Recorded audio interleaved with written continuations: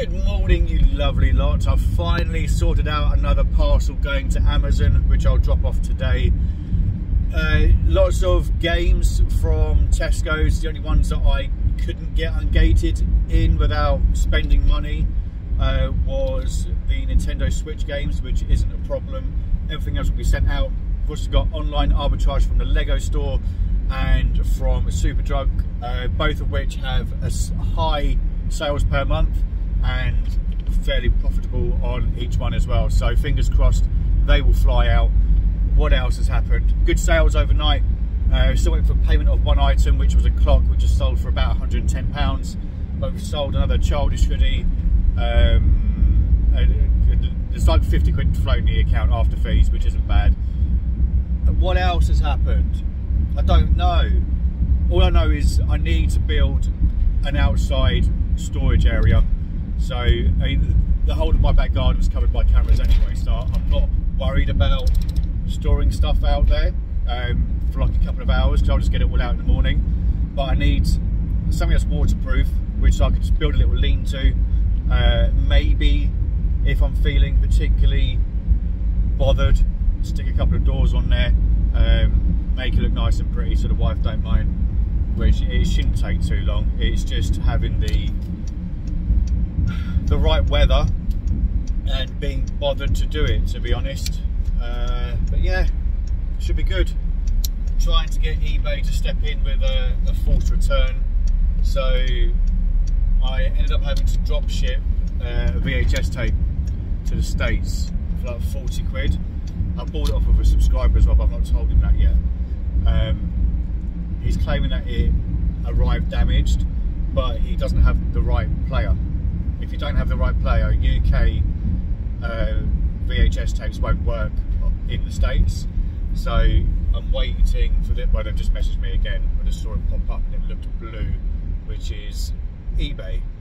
So yeah, just waiting for that, and then hopefully they'll step in, they'll sort that out, because I don't mind him returning it, but I'm not paying for a return label from the States. So yes, by all means, if you want to return it, but he can pay for his own bloody label, because it's his mistake, not mine. I've had me coffee, I'm happy. Now I'm on a massive industrial estate, like acres and acres of it. I've got a couple of jobs to do here. I need to empty my van of banana peels as well, because I've not done that in a while. I could open up a fruit shop. So I did not grab Goku from yesterday, so I should probably do that today. But in A2 we've sold a pin badge, which is just one of these. That was $4.99 all in, and that will go as a large letter. Over in D3, the Hulkbuster War Machine thing, War Machine Buster, it was incomplete. I've lost Rhodey, I don't know where that's gone, and it wasn't built correctly either, so I've sold it. £20 plus the shipping. And then in F3, this lovely clock is going over to the States for £114 something plus the shipping. Second time I've sold it as well. Oh, and it glows in the dark.